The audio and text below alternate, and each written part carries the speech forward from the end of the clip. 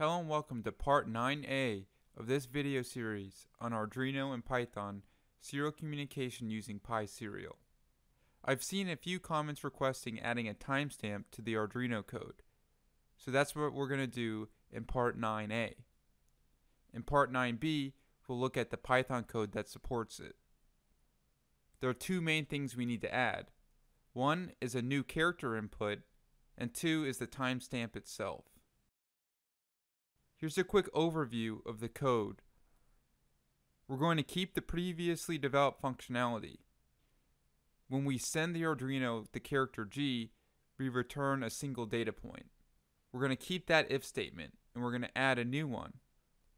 If the user sends the Arduino a C, we're going to not only print the data point, but a timestamp as well. Here's a closer look at this new functionality. We're going to use the millis function. The millis function returns a number of milliseconds. When we turn on the Arduino, it starts counting the number of milliseconds that it's been turned on and running the program. Millis returns how many milliseconds it's been since the start of the program. The amount of time we're measuring is going to be how long the user had requested a data point, specifically how long has it been since the user sent the character C to request the timestamp data? The serial print functions here simply format the data. The output format of the data is a data point, a dash, and then the timestamp. Now let's take a look how we're creating this timestamp when the user inputs the character C. In this demonstration, we're going to step through each line of code and see what the values are for the previous time and the current time. Ultimately, we're subtracting the current time from the previous time. We first wait for the user to input the C character. Previous time and current time are both 0 upon the first passage of this if statement. That's because they're initialized to 0. We then assign previous time to current time. What this does is saves the previous point to which we collected. The second iteration of this if statement makes it more clear of why we have to do this.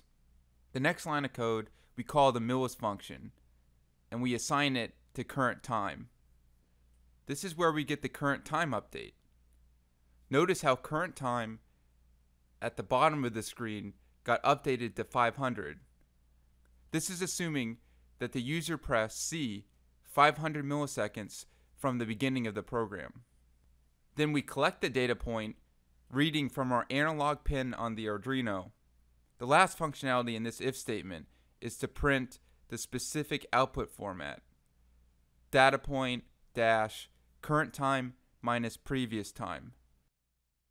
To get the amount of time which has passed since we last collected a data point, we simply subtract the current data point from the previous. Here it's 500 milliseconds minus 0. We will assume that 1 second has passed and then the user presses C again. Notice that current time is 500 milliseconds and previous time is 0. This is why we need to do this saving assignment here. Previous time equals current time. Now previous time equals 500, and at this point current time and previous time are equal. We need to call the millis function again to get the latest point. What time are we at relative to the beginning of the program?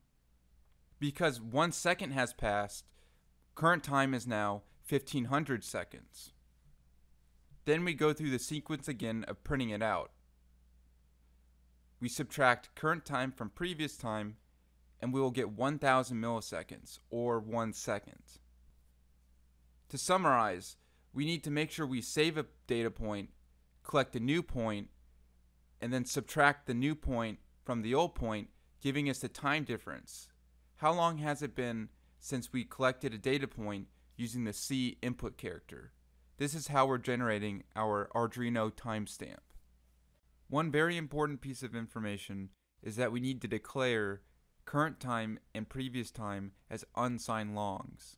This is a data type that has 32 bits of information and only represents positive numbers. So we can represent 0, to about 4.29 billion. The mills function supports about 50 days of data logging.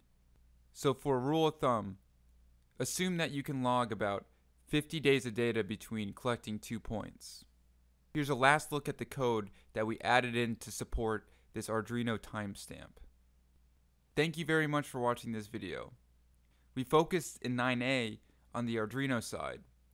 9B will be on Python's. So how do we interpret our custom data format that we're printing? Check out the link in the description for the GitHub link to this code. Have a great day and stay tuned for more content.